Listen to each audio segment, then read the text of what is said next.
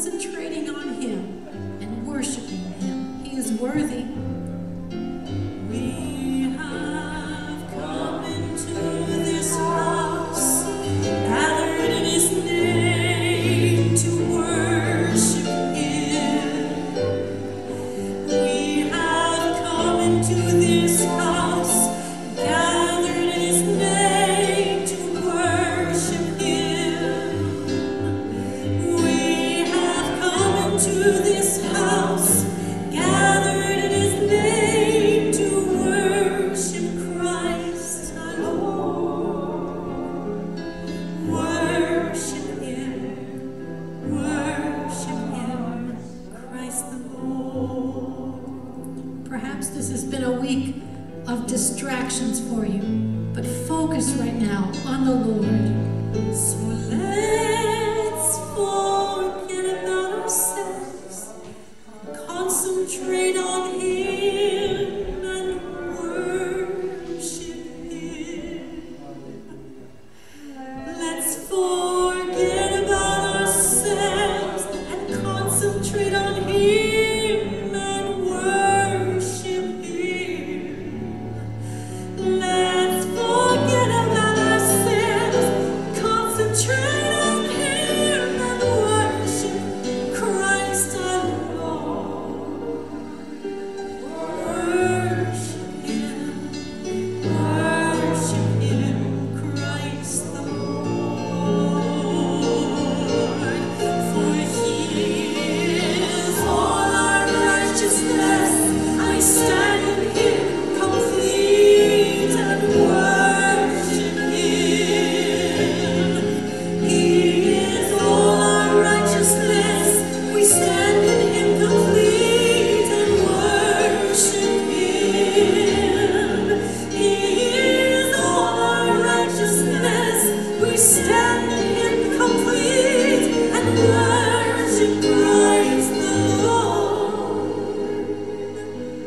Worship Him. Let us worship Him. Let us worship Him.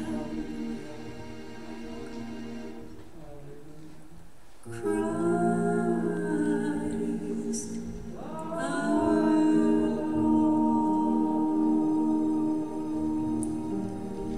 And we can worship Him with one single word. Alleluia.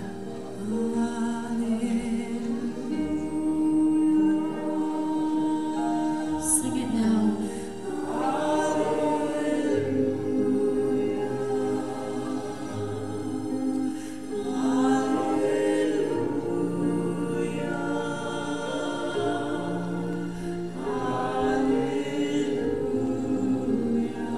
The Lord inhabits the praises of His people.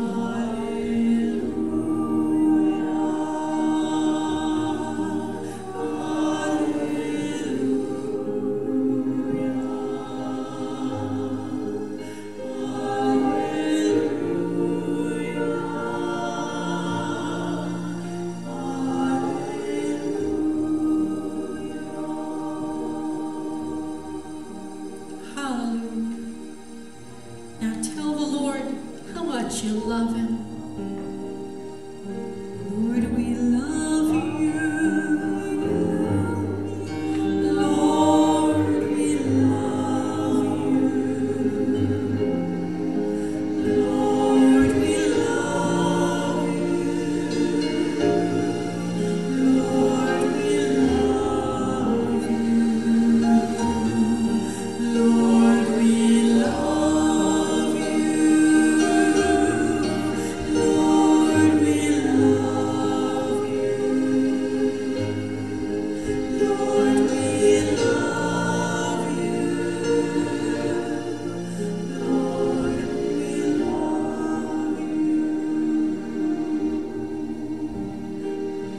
We forget about ourselves and we concentrate on Him and worship Christ our Lord.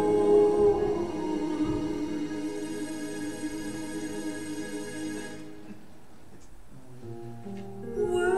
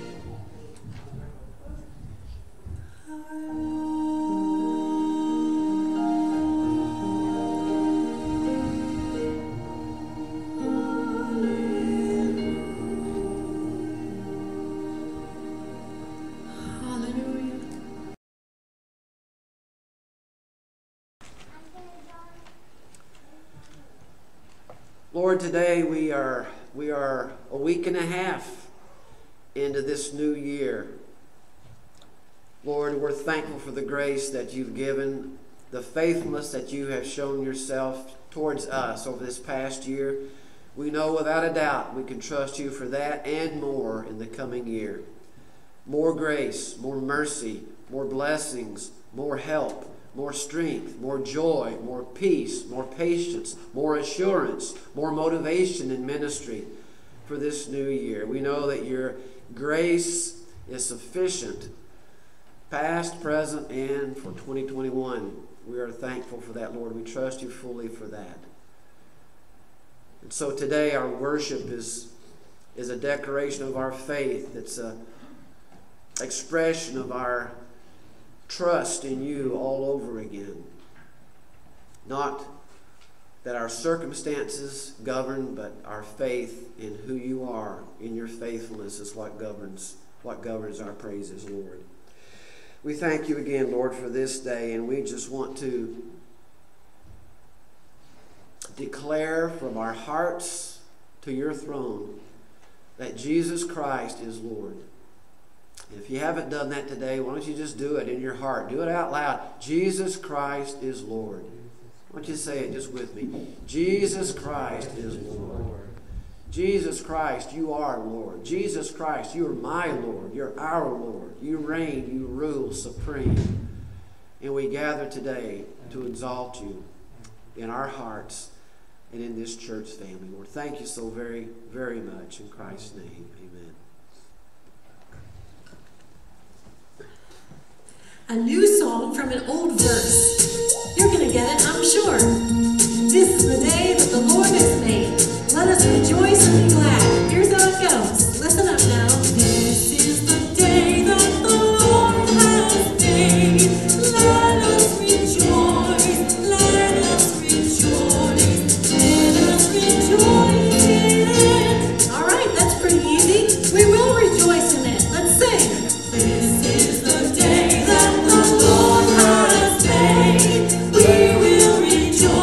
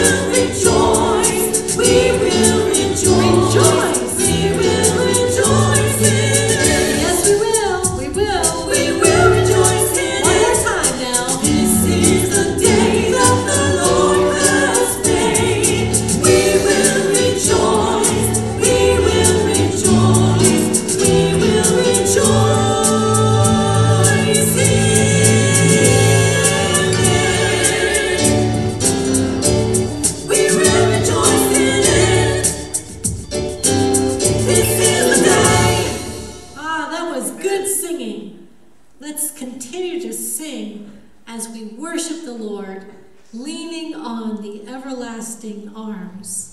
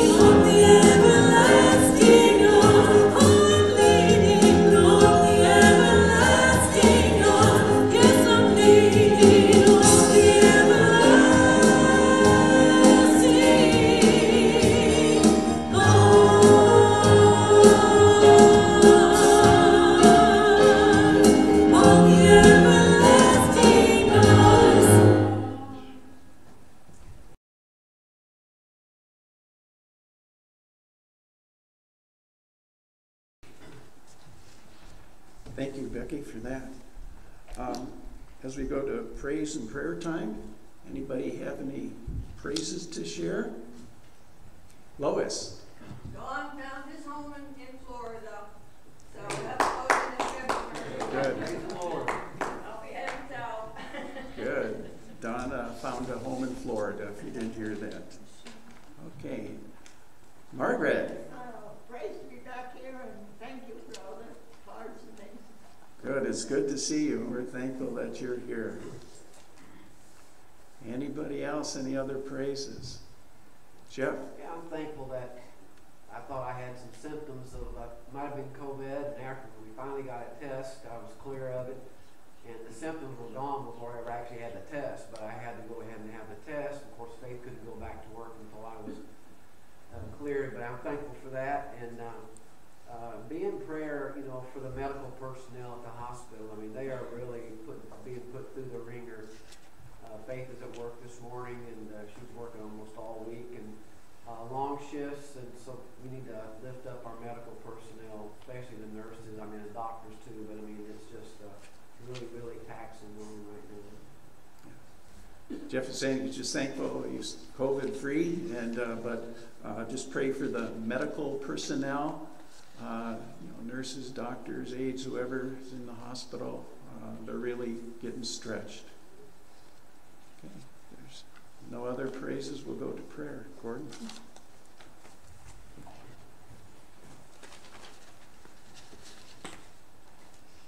Before I go to prayer, I just want to mention that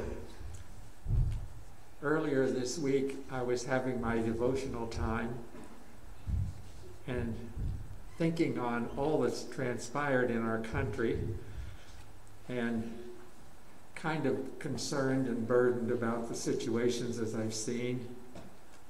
And God just spoke to me so beautifully through a Christmas message.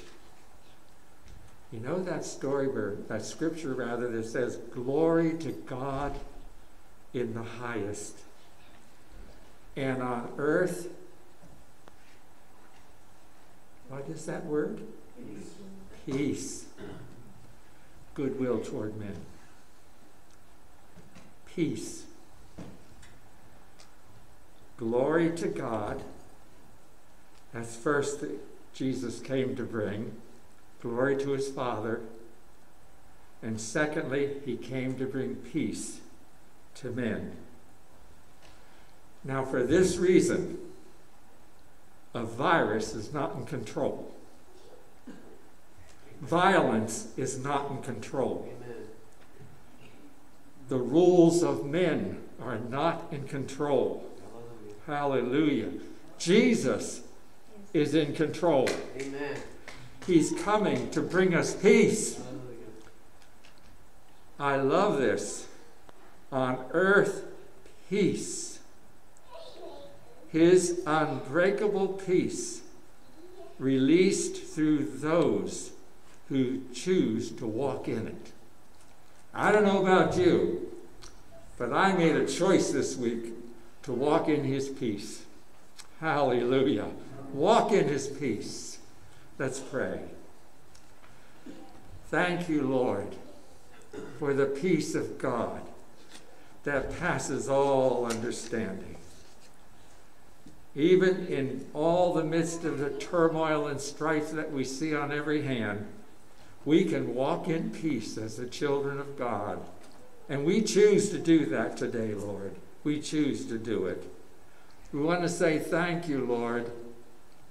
You've touched the great houses and able to be here today. We thank you, Lord. Just touch and continue to strengthen, continue to heal, and we'll thank you.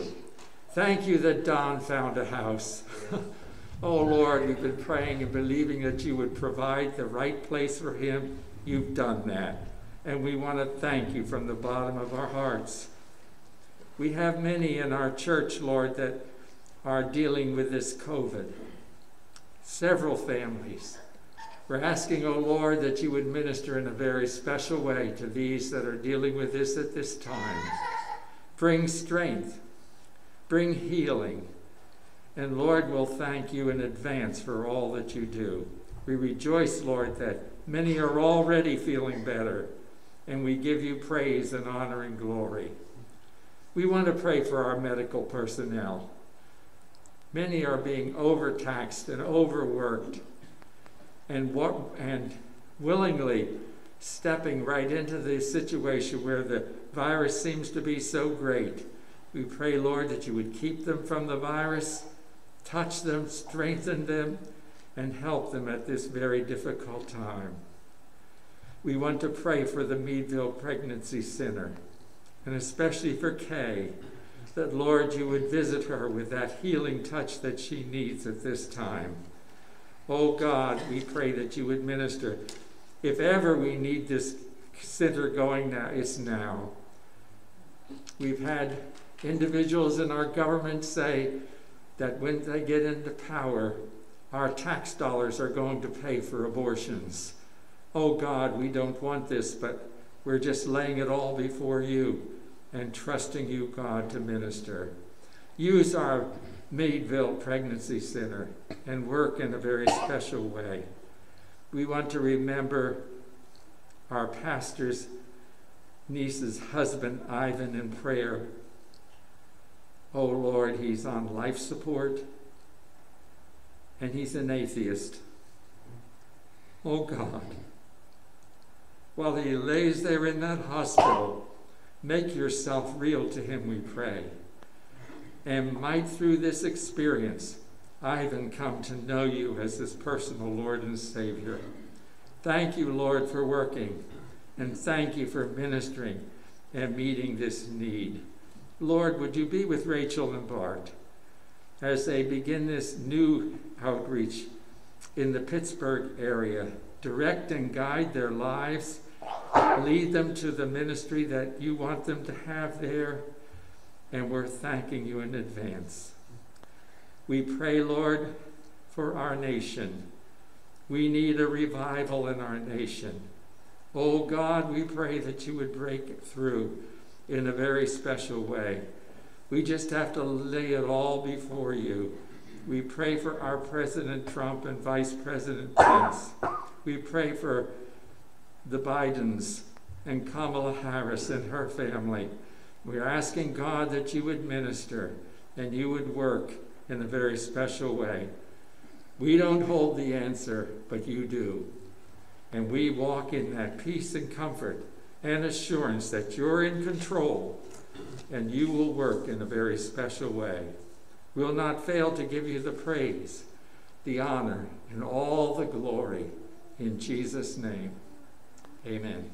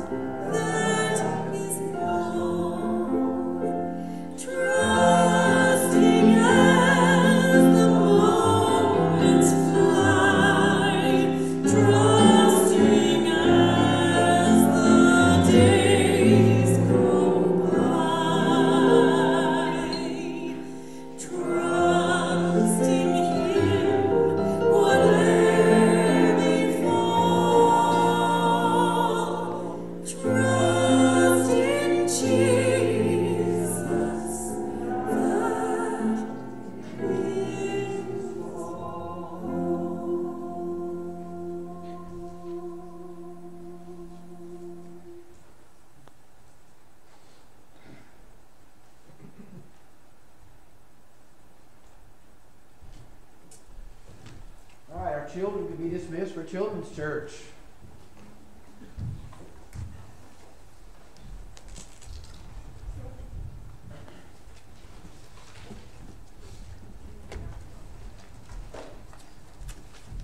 Good to have Dakota back and Samantha.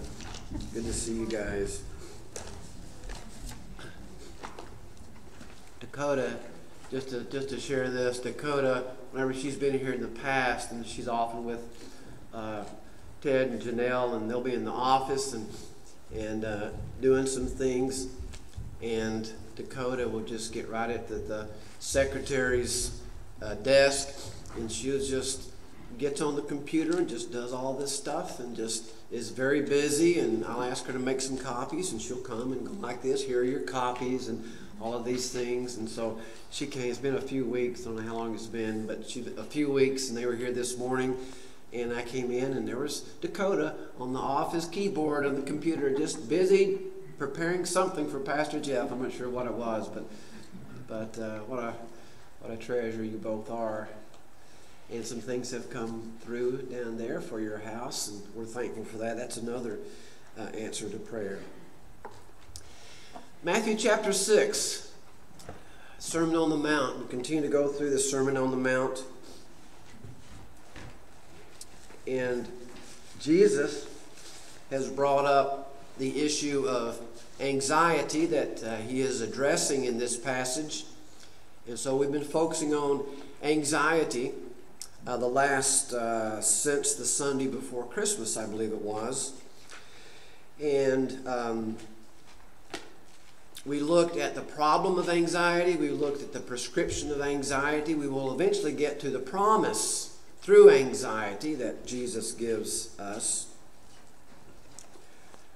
But before I do, I discovered this recently, and this is from the Canadian Medical Association. And it's about anxiety. And I'm not one to make light of someone who has anxiety, but we're going to make a little bit light of it this morning, okay? But this is from Canadian Medical Association. And this is, I'm not sure why they did this, but a bit of a tongue-in-cheek kind of take on Winnie the Pooh, Christopher Robin in the 100-Acre Wood, and the various mental disorders that all these people have. Winnie the Pooh shows evidence of signs of impulsive eating disorder. His near obsession with honey indicates an eating disorder, and his habit of repetitive counting shows obsessive compulsive disorder, or OCD. Poor Winnie. Piglet, and that's kind of he's our focus today, or she, whoever Piglet is. Piglet is diagnosed with generalized anxiety disorder. Piglet is in a perpetual state of worry and can often be heard saying, "Oh dear, oh dear." He also has developed an ear twitch, common in overly anxious individuals. Right? Then there's Eeyore. Is he anybody else's favorite? Eeyore, you guessed it, depressive disorder. He always has a bleak outlook on life, never feels any positive emotion like happiness or excitement. Rabbit, obsessive compulsive disorder. Rabbit is very orderly and obsessive, mostly with regard to his garden. Then there is Owl, suffers from dyslexia and narcissistic personality disorder. He's got a double dose.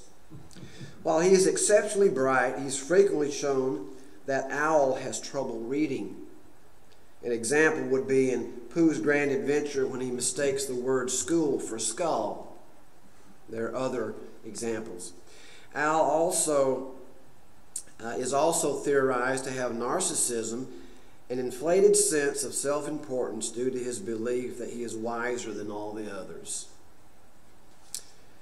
And then there's Tigger, with the attention deficit hyperactive disorder. Tigger is always seen bouncing and can never stay in one place for a very long period of time. And then Kanga. Kanga is believed to suffer from social anxiety disorder. This is the mother kangaroo, if you recall.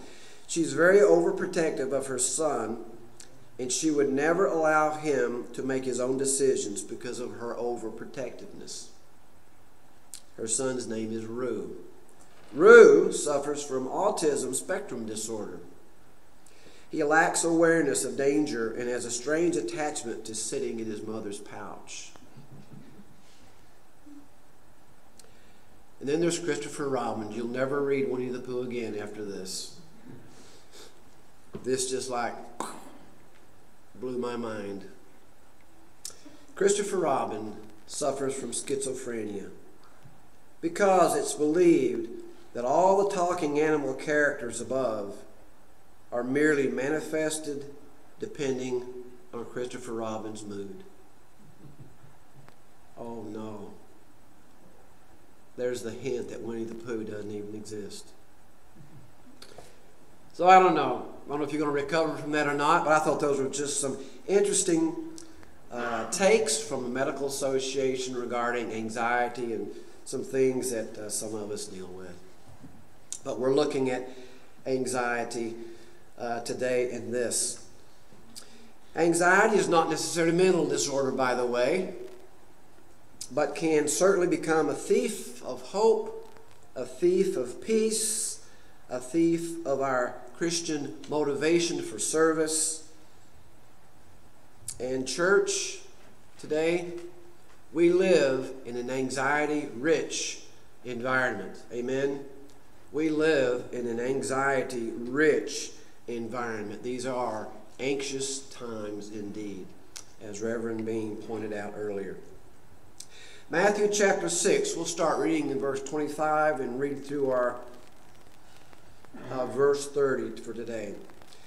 Matthew 6, 25 through 30. Therefore I tell you, do not be anxious about your life, what you will eat or what you will drink, nor about your body, what you will put on. Is not life more than food, and the body more than clothing? Look at the birds of the air. They neither sow nor reap nor gather into barns, and yet your heavenly Father feeds them. Are you not more valuable than they? And which of you, by being anxious, can add a single hour to his span of life? And why are you anxious about clothing? Consider the lilies of the fields, how they grow. They neither toil nor spin. Yet I tell you, even Solomon in all of his glory was not arrayed like one of these. But if God so clothes the grass of the field, which today is alive and tomorrow is thrown into the oven, will he not much more clothe you, O ye of little faith? So we began looking at the problem of anxiety a couple of weeks ago. And two problems regarding anxiety. Number one, the problem with anxiety is that anxiety is a thief. He comes in and seeks to steal our hope, our joy, our encouragement, our patience, our peace, even erode our faith. Second problem with anxiety is that he never acts alone. As soon as anxiety makes his way into your life, he opens that door, he cracks that door, and he immediately gets on the phone, calls up backup. He calls up fear, despair, anguish, consternation, apprehension, all of those things that we were looked at a couple of weeks ago for 2 weeks. All of his associates. And he says, come on in, it's easy pickings. Then they come in and loot and pillage our life of all the good things and blessings that God wants to instill in our life. And if you've ever suffered from anxiety, you know what I'm talking about. And so in this, we're focusing on faith questions for a favorable future that Jesus asks. He asks these series of questions that we've been looking at, several of them so far. And then Jesus just doesn't identify the problem of anxiety. He gives us a prescription for anxiety. And last week we looked at the remedy number one. And this remedy came with an assignment last week. Remedy number one, Jesus says, look at the birds of the air. Look at the birds of the air. They don't sow, they don't reap, they don't gather into barns, yet your heavenly Father feeds them.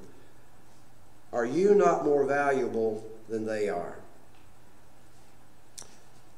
Faith question number one was, is not life more than food and the body more than clothing? The sum total of your life, of your existence, is it not more than that? And the question that Jesus was looking for is, yes, Jesus, obviously so. You hit the nail on the head. Do I live it out? No. Am I guilty of being anxious for lots of things? Yes. But Jesus, you nailed it. Exactly right. Yes, that's right. That's the answer he's looking for. Total agreement with that answer to that question. And so Jesus gives us the remedy to look at the birds of the air. They don't worry. They don't sow. We don't think they do anyway. We don't think they worry. But yet they have all that they need. And basically what they do is they just enjoy the faithfulness of God as he provides for them food, seeds, worms, insects. May not sound like a very good menu to you, but they love it. The birds love it. And they appreciate it. And so God provides for them. And our assignment last week was for us this week to become bird watchers. I'm not going to ask for a show of hands, but I urge you to go home and stock up those bird feeders and spend extra time at the dinner table or wherever you can look out and see that bird feeder or that bird bath or wherever the birds gather, and just watch them. And as you watch them, not just thinking about how pretty they sound or how colorful they are, but watch them and think, my, how God's faithfulness is taking care of their every need. Am not I more important than they? Yes, I am. That was your assignment this week. I hope it was. Because anxiety, this is a remedy for anxiety. And anxiety, we want to take a pill so it'll be over. We want to flip a switch so it will be done. But it just doesn't happen that way. Anxiety doesn't come on with the flip of a switch. Doesn't come on like that. It seeps in, it oozes in, and little by little kind of can consume our life. And so Jesus gives us these remedies. If we can just spend time looking, paying attention how God provides for even what we would consider to be insignificant birds, sparrows. They were a dime a dozen, if not cheaper, in Jesus' day. And yet one would fall from the ground, and Jesus said, oh, by the way, heaven just noticed that. I know that bird just fell to the ground. I got the solar systems going. I got your life under control. But yes, I saw that. I knew that. Didn't escape my sovereign care or my notice. So we're to learn those things from Jesus. And faith question number 2 was, are not you more important than they are?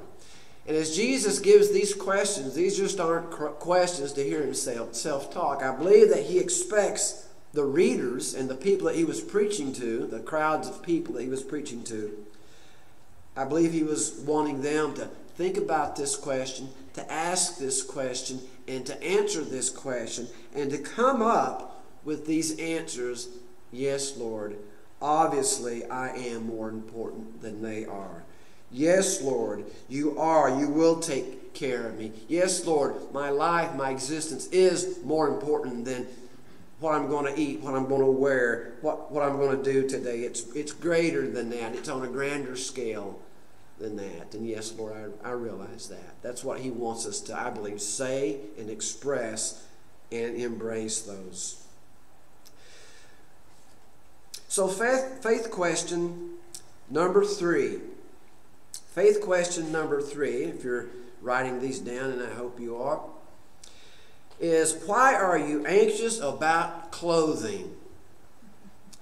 Why are you anxious about clothing? Anybody here anxious about your clothing? What if we woke up this morning? I just thought this would be a colossal joke to play on somebody sometime. You wake up while your spouse or somebody is sleeping. You just take all their clothes out, all those nice shoes that she had, and all those nice sweaters and dresses, or take your husband's stuff out and replace it with 70-ish clothing, bell bottoms, wide lapel double knit suits, all of this stuff, and then wake up in the morning. Talk about an anxiety attack. You know, what planet did I wake up on? 70-ish clothing. Some of you kids don't even know what we're talking about. Rest of us are laughing it up. We're yucking it up. We know exactly what's going on. You're like, so what? I don't know what you're talking about. Just Google it. Google it. Hey Siri, give me some 70 attire. Yeah, you'll get a good laugh out of that. Hairdos. Oh my goodness gracious. Wish we could erase that decade, right? Why are you anxious about your clothing? I think this one is sort of a step up. The food was our basic necessity. Clothing is too. But it's one thing to be worried about being unfed. It's another thing to worry about being unclothed.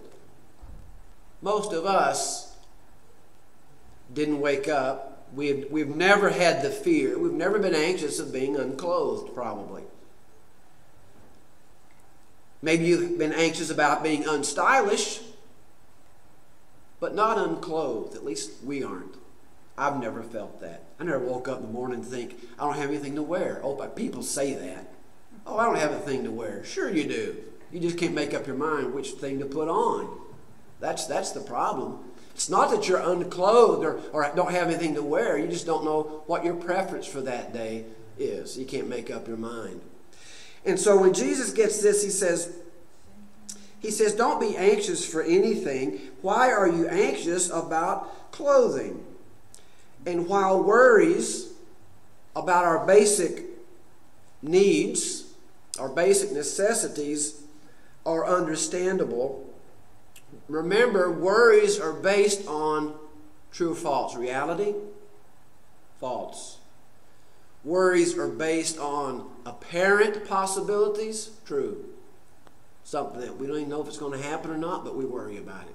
We're anxious about it. Increased stress over, am I going to wake up and have a closet full of 70s clothes? Most of us don't have that worry. But it's an apparent possibility. Not likely, but it could happen. So do not be anxious. And the word again is do not be distracted. Remember the smoke screen analogy? A smoke screen doesn't really do damage, or a smoke bomb doesn't do damage. It just causes mayhem and hysteria. It's a distraction. It makes you think something's going on when really it's not. And that's kind of what anxiety does. It's like a smoke screen. It gets us uncertain about events. And for some people, it's affected more so than others.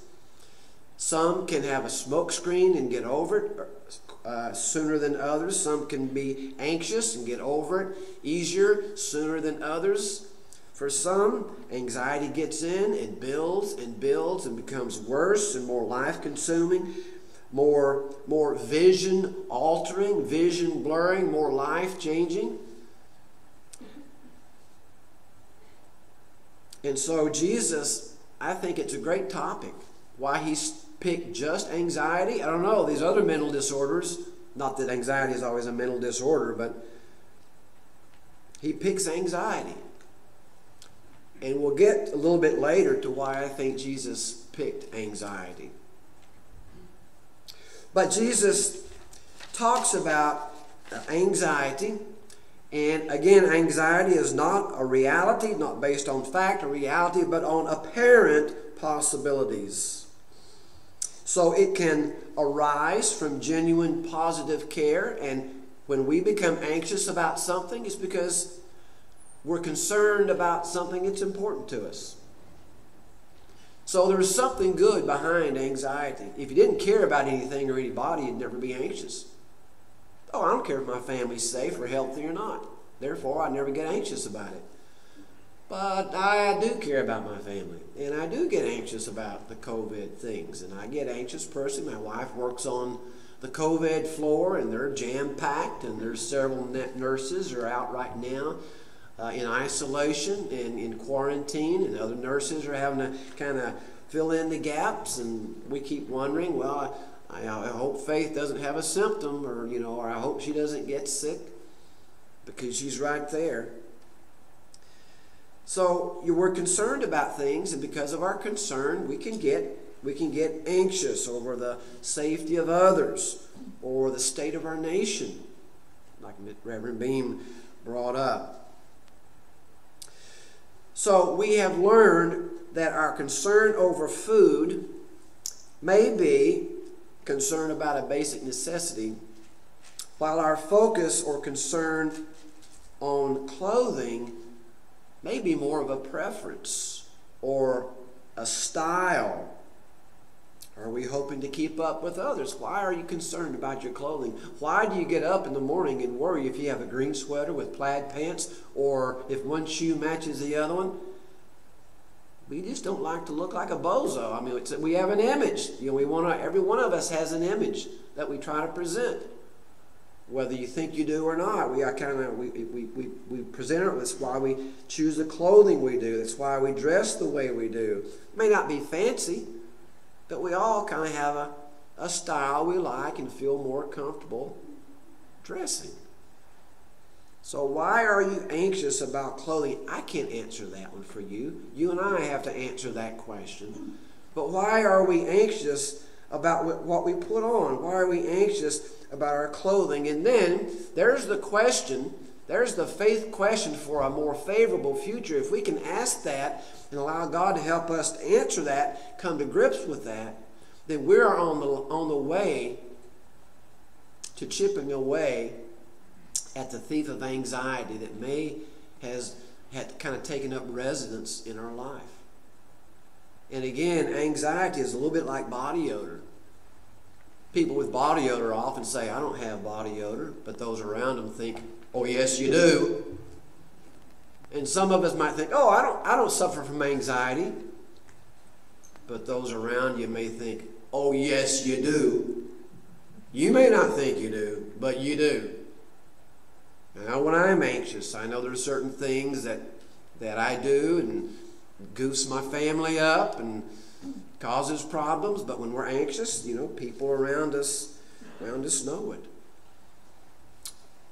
Why are you anxious about what you're going to wear? You and I need to come to that answer. But Jesus gives us another remedy. Here's remedy number 2. Remedy number 1 was to look. Look at the birds of the air. Look at what they're not doing. And notice how God, the faithful Creator, demonstrates His faithfulness in caring and providing for them. Now He says in verse 28, why are you anxious about clothing? Here's the remedy number 2. Consider the lilies of the field, how they grow. They neither toil nor spin. Yet I tell you that even Solomon in all his glory was not arrayed like one of them. Look at the birds of the air. Now consider the lilies of the field. Do you think flowers ever complain? Why'd you make me pink? I want to be purple like that, like her over there. Why do I smell like a rose? I'd rather smell like a daffodil. Why'd you give me this why do I have a thorn when they got like a smooth stem? All these things. Do you think they do that? Jesus, it sounds sarcastic when you say it out loud, doesn't it? I don't know if the people during Jesus' time says, why is he being so sarcastic? But it's what Jesus says. Look at the lilies of the field. They don't spin. You don't see them with their little sewing machine. And sewing and needle and thread and patchwork and grabbing this leaf and that petal and this dye and everything else and perfume. They just grow.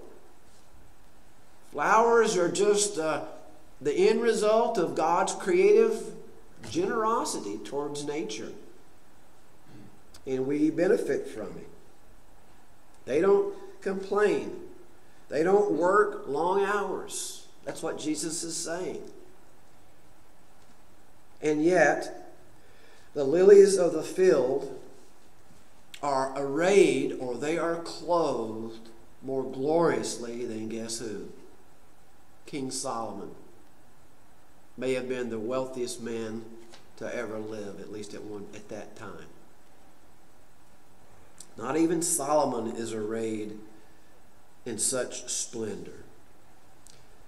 And these lilies of the field, it's interesting, it doesn't say lilies of the lily garden, as though there would be a gardener assigned to manage this garden full of lilies.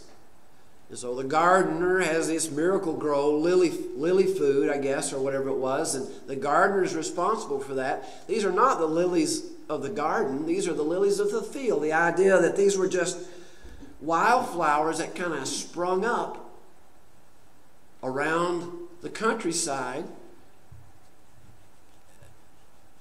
that were beautiful, that were seasonal, and they weren't there because somebody planted them, but because this is where God put it, where God developed them, and it was the handiwork of God. So he says, consider the lilies of the field. Think about that. That word to consider is the word that means, it has to do with putting your mind in action. It's not just looking and noticing, but it's looking, noticing, and then stopping right there and musing or meditating on something. It means to think carefully, examine thoroughly, and to learn it completely. There's a lesson to be learned. We look, we think, we engage, we examine, and we learn from it. We learn a lesson from it. And that's what Jesus is trying to give us, a lesson. A lesson that we all need to learn about God's faithfulness. No gardener puts those lilies out there, but it's, again, like the birds being fed. The flowers of the field, the wild flowers of the field, are evidence of God's faithfulness and blessing. I love wildflowers. If you ever come by our house during the summer after I've cut the grass, you would be the one to laugh at me. Some of you know what's going on here. It's funny. The Beams love a nice, clean, immaculate garden, and it's beautiful. There's no doubt about it. But the most beautiful lawn in town is ours. And because when I cut the grass, I mow around the wildflowers. Because we have the yellow dandelion wildflowers. We have the little, I guess they're purple African violets that kind of real low to the ground. And then we have these little pockets of white, I don't know what they are. They're little tiny dainty things. They're like little patches of those. And I get most of the yard, but I do go around those things because I like to leave the wildflowers. I think they're beautiful. God put them there. And I enjoy looking at it. People laugh. People laugh when they look at my yard. And I understand it. I don't hold that against you. But I do love, I love a nice clean yard, but I do love a yard even more so with wildflowers, because we didn't plant them. But they're just beautiful. Here at the church, the slope going up from the basketball courts, coming down that little slope, that is just like a yellow, the right time, that's just like a yellow blanket with just like a little sprinkling of purple, almost a hue of purple, which is those little violets that are everywhere. And it's just beautiful. I'm just a wildflower kind of guy. So Jesus tells us to look at these things. Look at the birds. Look at the flowers. All of it is evidence of God's faithfulness. And are you not more valuable than they are? And the question he asks is intended to bring about the answer in our minds. Yes, Lord, I am far more valuable than those birds. I am far more valuable than the lilies of the field. You are just as faithful to me, if not more so, than the birds and the flowers. And that's what God wants us to come to grips with. And that's why this is a remedy. It's not a pill, not a shot, not a switch. But over time, as we begin to think about God's faithfulness in nature and how much greater value we are than that, that's designed. That remedy is given to us to eat away at anxiety, to eat away at all of his associates that he brings into our life, that is looting and pillaging our hope, our peace, our joy, our patience, our motivation for ministry, Anxiety will just eat it all away. He'll steal it all. So faith question number 4, verse 30. Wherefore, if God so clothe the grass of the field, which today is, and tomorrow is cast into the oven, shall he not much more clothe you, O you little faith? The answer, oh yes, he will. Will he not clothe you? Oh yes, he will. Will he not provide for you? Oh yes, he will. Will he not come to your rescue? Oh yes, he will. Will he not show himself just as faithful in your situation? Oh yes, he will. Church? Oh yes, he will. Christians in America? Oh yes, he will. Will 2021 be potentially the best year ever? Oh yes, it will. Because I choose that, what you gave us this morning. I choose that. We can choose to waller in our complaining, allow the news to fill our hearts, minds, and putrefy us, or we can choose to walk in the blessings that God already has for us. As far as I'm concerned, the devil can't take it away unless we resign it over to him. Oh yes, he will. Oh yes, he will. I want to ask you today, I don't know of a better way to get peace than for the Prince of Peace to come in and fill your heart and life.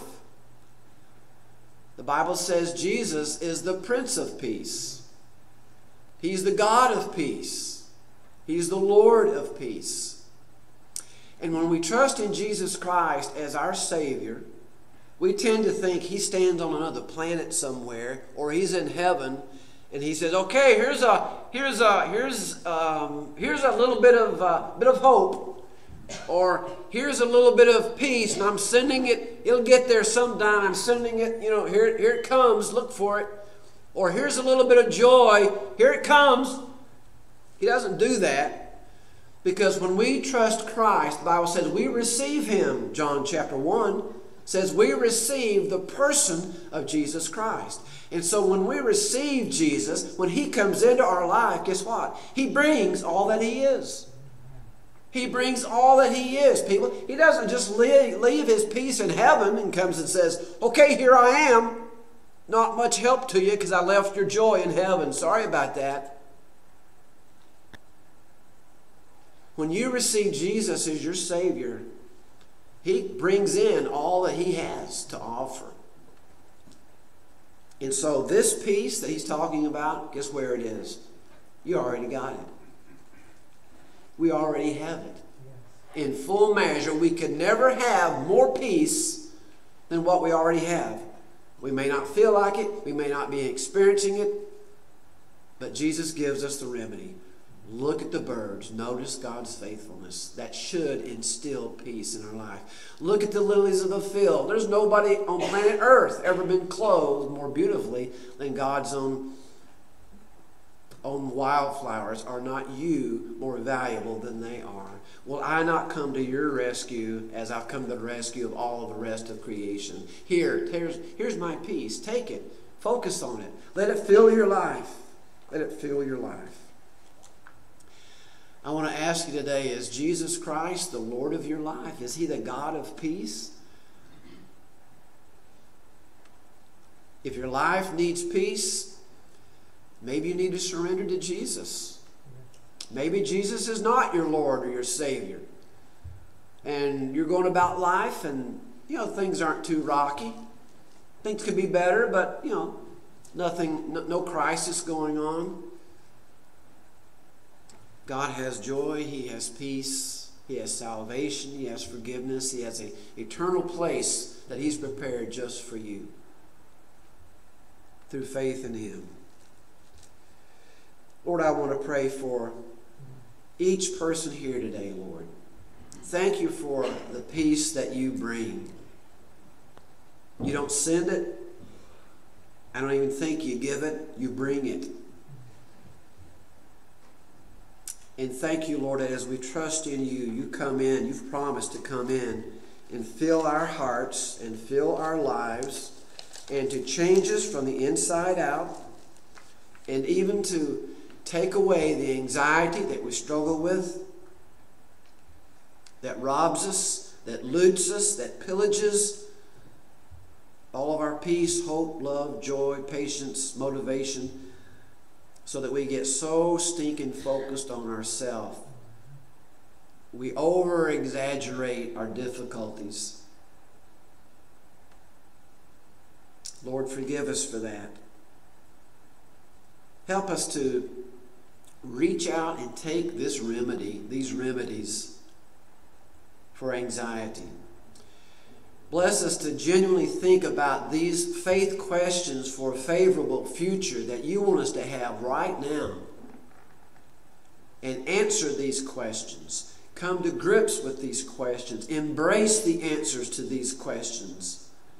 And experience fully the peace and joy that you have for each of us. Forgive us for being so anxious. Forgive us for allowing anxious to dwell and take up residence, to steal, loot, and pillage, and bring in all of his other associates. Lord, I pray that if there are people here today that are overly anxious, with increasing stress, increasing anxiety, increasing paralysis of life, Lord, I pray today that they would be trusting in you, Lord Jesus, inviting you to take up residence and fill their hearts and lives with your peace, to purge out this thief of anxiety and all of his backup. Lord, I'm asking you to just make a dramatic change in some of our lives here today. And we'll thank you for it, Lord. We thank you and we love you. Holy Father, it is so sweet to be able to trust in you, Lord Jesus. So wonderful to have the assurance that all the things that we need, our Father in heaven knows and provides. In Christ's name, amen.